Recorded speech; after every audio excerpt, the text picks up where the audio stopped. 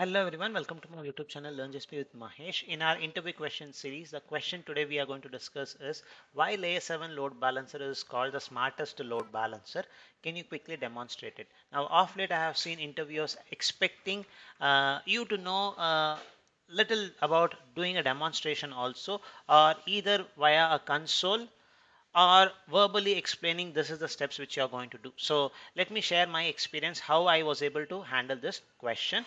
Before we look into the details, a quick shout out. I'm starting my batch 8 starting from 9th of January the next year. So it's a customized professional cloud architect training where it's going to have a minimum duration of 150 hours to 180 hours. So I'm going to be the instructor. So we are going to focus more on hands-on experience stuff. So basically learning for the exam and also doing getting real-time experience. It's going to span around 4 to 5 months. If you are interested in this training, want to know more details, drop me an email at learnthis@gmail.com. And if you are interested in basic looking at some of the testimonials, what people talk, so you can basically look into this website, my website, learnthis@mahesh.com. You should know some of the testimonials, what people talk about it, the training. So let me show the approach which I took. So the approach which I wanted to show the smartness of layer 7 was the proximity option. So if any request comes, say for example from Asia part, it has to be served from a backend which is in Asia. Say for example, if I have a backend provision in Mumbai, if any request comes from any part of Asia, it should basically send the request to Mumbai. Similarly, if I have um, backend service in London, any part of Europe, when it comes, it has to basically send the traffic to Europe. So this is the approach which I wanted to take. So for this, this basically is called as proximity. So this is one of the smartness. The layer 7 can do this automatically for us. You don't need to do anything extra. So if you provision those n number of backend, it is going to do that. So I thought I'll do this. And basically to answer this question, the trainings which I do was little helpful for me to show this part, and I wanted to crack this because it was a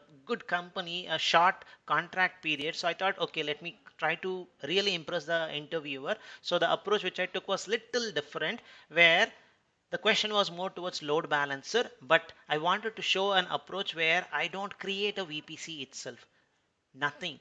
No VPC, no firewall rules, because if there's no VPC, there's no firewall rules, no routes, empty. And if you look into the external IP address also, nothing is there. So this is something which I purposely showed it to the interviewer. Then I took the approach of using Cloud Run. Why? Because I could have shown this concept of proximity using managed instance group, using Kubernetes, where I use ingress, all those things. But those things are going to take a little longer time because the time was very short. I want to quickly impress the interviewer. So there is one openly available image in GCR dot IO Google samples zone printer. So because of regular trainings, I was able to remember this image exists. So what I used is I used this image. I created three services, cloud run services, one in Mumbai, one in London, one in US Central. And I wanted to show that if the request comes from basically any part of US, it is going to hit the US cloud run service. Similarly, any part of Europe, it's going to hit London. So that is what I wanted to show, because creating a cloud run service is very easy. So I went with this approach.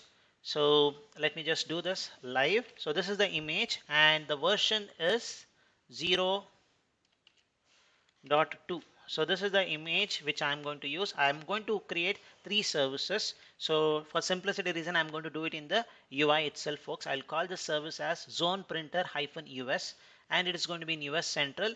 And because this is a uh, this is an application which is going to be accessible via the internet, open to everybody. I'm going to allow open authentication, allow unauthenticated invocation. So create it. So this is going to take a couple of minutes for it to do it. By the time this comes up, I'm going to basically create a couple of more, one in London, one in Mumbai. So do this. So change this to So I'll create one in Mumbai.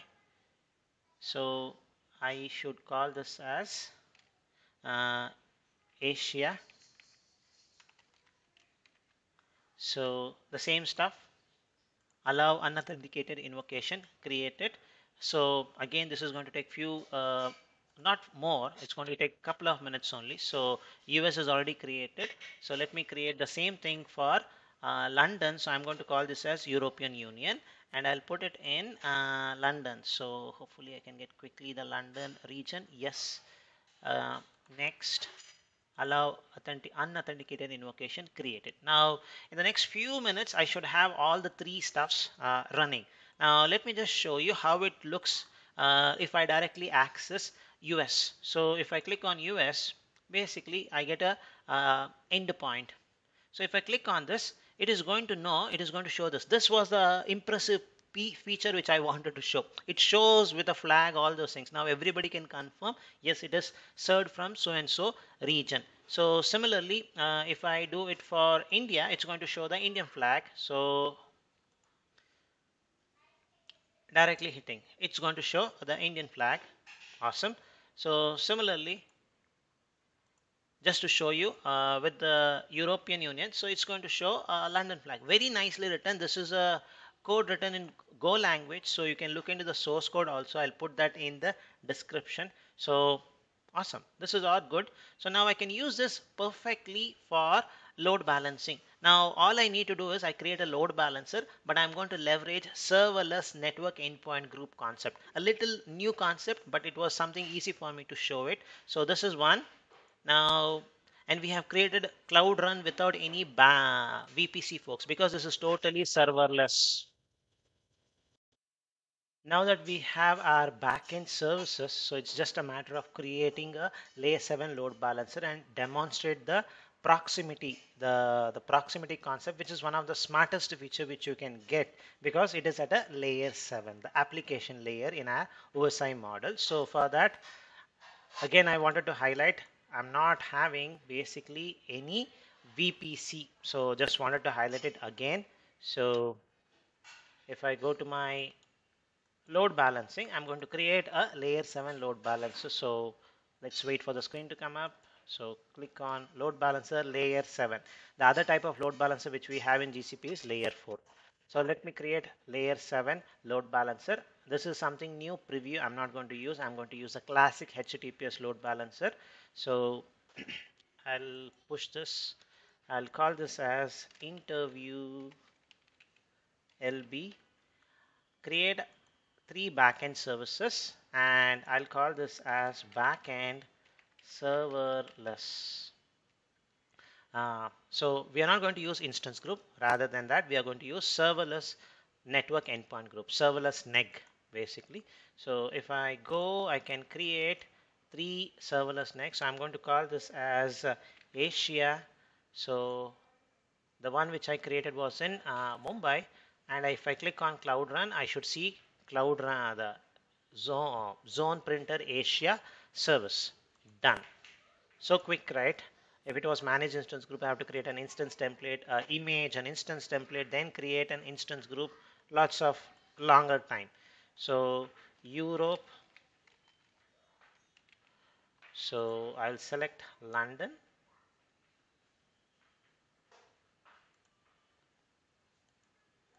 I should see European Union stuff, good. And the last one is US. Create this, type it as US, and put it in US Central, and our zone printer US should show up. Done. So that's it, folks. This is the option which is going to be helpful for us to quickly create the backend stuff, and I'm going to leave all other stuffs default. So everything is going to be set as default. I'm going to click on create. The moment I click on create, I'm going to get an IPv4 address, which is a global global IP address. So how do I verify that? I can basically go to my external IP section. So once the load balancer is provisioned, you should see a entry here, and that is going to be a global IP. So let's go ahead and click on create, and usually the load balancer is going to take around 7 minutes to create. That's what I have observed as an option, but you will see the IP address quickly. So I'll also show you what is the IP address, and also show you will have an entry here, and in the initial the health checks, all those things are going to take place. So for that it's going to take little time. So if I just wait for a minute here, it's going to show a tick mark. So let's wait for this.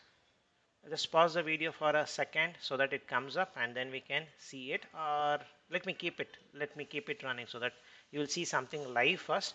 Then for the for the load balancer to completely come up, then we can test it out. So let's just wait for it to show up. Yes, so it has come up, and if I look into my external IP address section, I should see one IP address. That is our load balancer's IP address. So this is our load balancer IP address. Under this region column, you see it is empty, which indicates it's a global IP. So I can click on advanced menu. I will see this IP address. It is the same IP address ending with 128, which you see it here. Now if I click on it, it shows something like this because it is yet to do the health check, all those things. So let me pause the video for a few minutes. Once the stuff comes up, I will show how I showed the proximity part using a tool called as tunnel bear. We had used this tunnel bear concept for understanding CDN concept in the past. So I use the same tunnel bear browser extension to do this part. So let me give a try if it works up. Not yet. So let me just pause it. Once it comes up, we'll start the recording again. All right, some few minutes has finished. I feel the load balancer should be up and running. So this was a screen which we stopped before we paused the recording. So let me just refresh it, and awesome. So it comes because I'm in the Asia continent. The request is routed to Mumbai. Awesome. Now, how do I show something like it is really working? So for that purpose, I'm going to use this tunnel bear option where I can basically change the location, folks. Say for example, I can change it to Denmark. I'm in now Denmark. Now let me refresh it and see what's going to show. It should show me London. Awesome. Now similarly, I would change this to something like Brazil. Done. If I refresh it, it's going to show me America. That's it. So I'm able to show that proximity. The closest one it's going to hit is what I was able to show. And the biggest thing which I was able to impress was no VPC. You don't need to have a VPC in this setup. And we are using layer 7 load balancer, and the IP address is your global IP address. And as a finishing touch, I wanted to highlight, I did this highlight to the interviewer also. So the part was going to the backend service, and I was able to show a nice visualization. So if I click on this backend service, it's going to show a nice visualization from which part of the world the request has come. That kind of a visualization it's going to show. Sorry, not this piece. 1 minute.